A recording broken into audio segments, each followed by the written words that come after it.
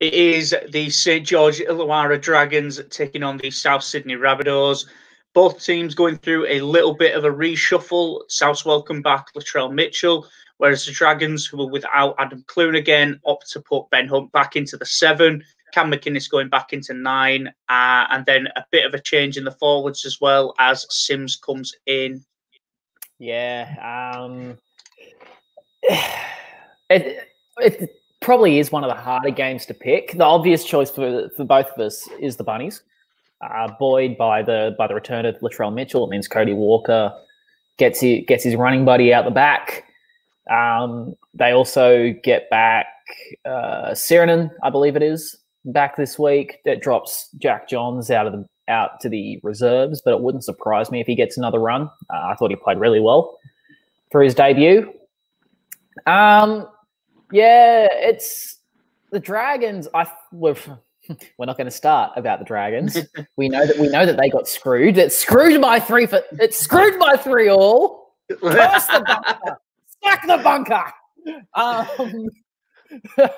Mate, I nearly had the 3-3 Chelsea Dagger video ready and queued up for this, but nonetheless, I think that having Jackson Ford is great for hustle and bustle, but they lose a lot of mobility out of McInnes going back into the 9 in their forward pack.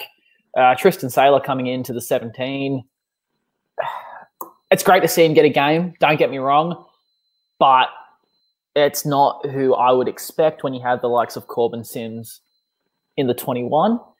I'm not sure on what I'm doing for tips, to be honest. I'm not really confident with anyone as far as anytime try scorer. The markets have got up like 2 minutes ago. So, Matt, I'll let you go through that. But in terms of a head-to-head, I'm going the Bunnies. Yeah, so I'm backing the Bunnies as well. Even if you just look at things like the form guide, that and the Bunnies have won the last 2 meetings as well. The last one being 2016, the one before that being 34 points to 18 in their favour. I mean, it's tough. This one's incredibly tough to split. I mean, you even look at the points. The Dragons registering 208 points. The Bunnies registering 218. The Dragons conceding 222. And the Bunnies conceding 192. So it looks like even the stats call out that the Bunnies are gonna take this one, but this one looks like it's gonna be a fine margin.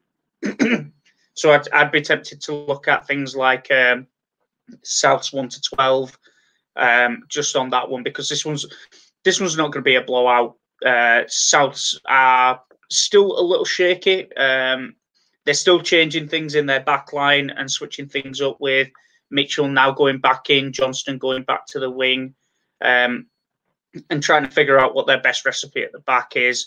The forwards, they get Liam Knight back, good for a bit of bench depth. So good to see him back. As for the Dragons, they've got Pereira back on the wing. Saab loses his spot, which now means that on the kicking game, you've lost a little bit of your height there. But you saw it last week. Lomax brings the X factor every time he touches the ball.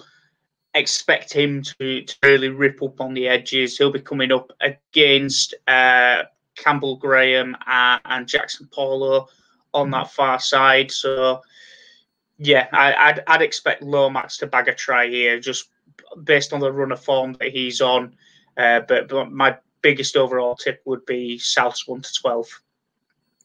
Yeah, I'm with you on South's 1-12. They pay $3, so some really good value there for me. If you want to play it safe, Bunnies are 154 on the head-to-head. I do like your logic about targeting Jackson Paulo.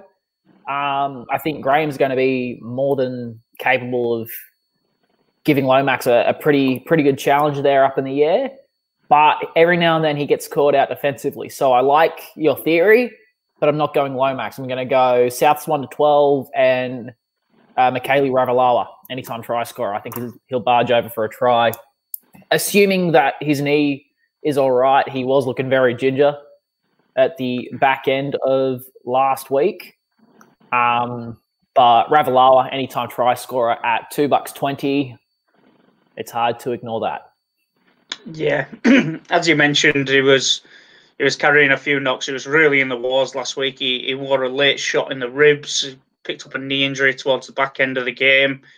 Yeah, he'll probably be running on a fitness test. But yeah, he will. He's a tough bloke. He'll likely be there. So yeah, those are our tips. And with that, we will move into the next game.